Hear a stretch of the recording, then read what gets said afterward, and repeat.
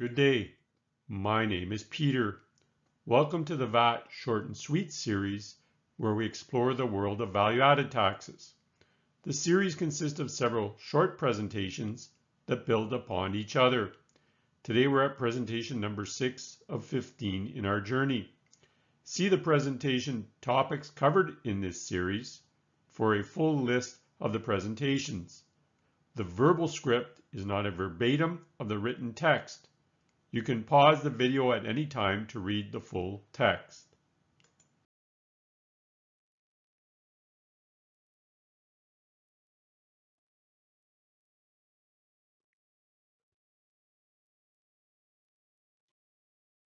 Common themes. Number 1.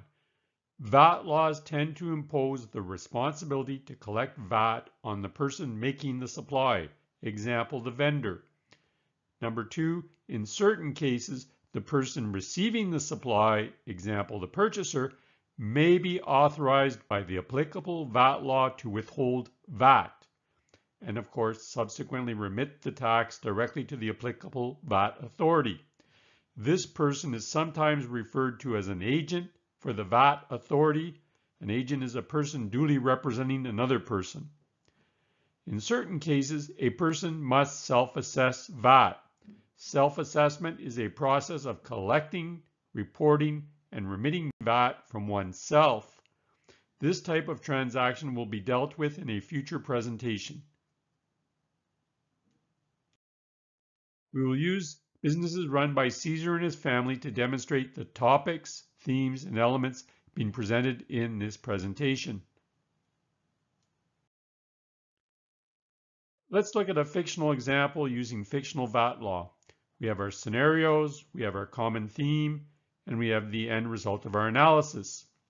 Just to recap on the common theme, the tax is either collected by the person making the supply, or it's collected by an authorized agent who withholds the VAT and remits the VAT directly to the VAT authority.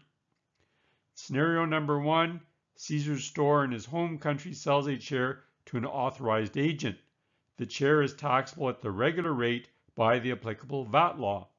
So does the common theme number 1 apply? Is the supply made to a person authorized to withhold VAT? The answer is yes. In this case, the recipient of the supply, example, the purchaser, withholds VAT and will subsequently remit the VAT to the VAT authorities. In scenario number 2, Caesar's store in his home country sells a chair to a general consumer. The chair is taxable at the regular rate by the applicable VAT law. So in this case, the supply is not made to an authorized agent. Therefore, Caesar will collect the VAT and report and remit it on his return. Conclusion. Number 1, VAT laws tend to impose the responsibility to collect VAT on the person making the supply. Number 2, in certain cases, the person receiving the supply may be authorized by the applicable VAT law to withhold VAT. Number 3, respecting all the requirements prescribed by the applicable VAT law in your country is very important. Special attention should be given to the documentation requirements prescribed. Thank you for watching, and we'll see you in the next presentation.